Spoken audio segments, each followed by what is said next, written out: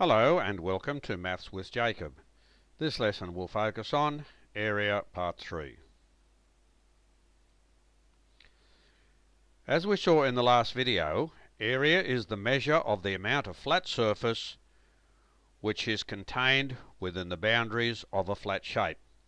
Now we touched on this next part briefly in an earlier video, and we'll just continue on here just to consolidate that learning. The word area occurs in many places in real life, as we mentioned earlier. The following places are very common. We often hear of the term parking area. The grassed area is a common term, and you often see this sign. Comparing areas. Areas of similar or different shapes can be sorted according to their sizes. On the following slide, sort the shape names according to the size of each area. Number each name from 1 to 4, where 1 is the smallest area and 4 is the largest. So we remember 1 is the smallest and 4 is the largest. So let's have a look. We've got 4 things here, 4 objects. Now what do you think would have the smallest area?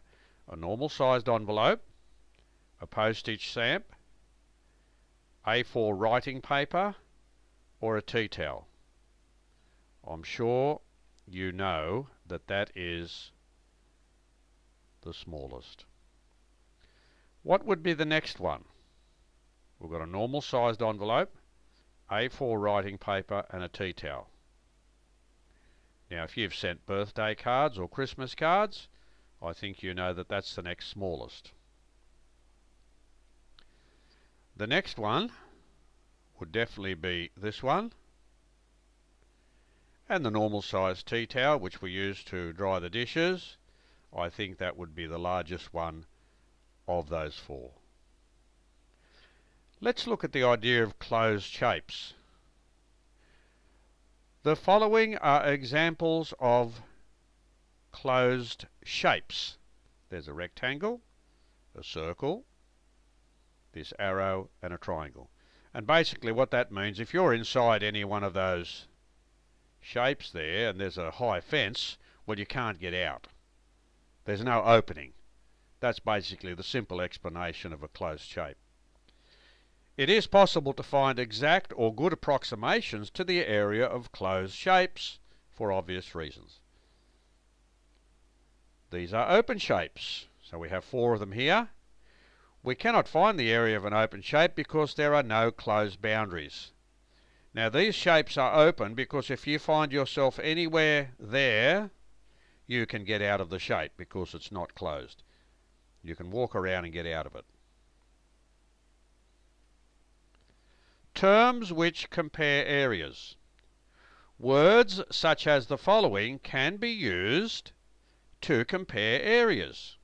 We can use words like bigger than, that is, one area is bigger than the other.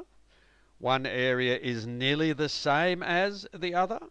One area is smaller than the other, or one area is equal to the other. Let's look at some statements here using those words. The area of the A4 sheet is bigger than the area of the postage stamp. That's very easy to see. That area is bigger than that one.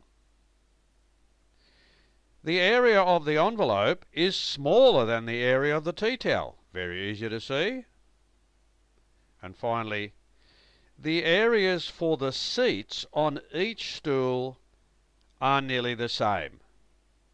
We're not sure if they're exactly the same, but you can see straight away just by quickly looking at them, they definitely are nearly the same.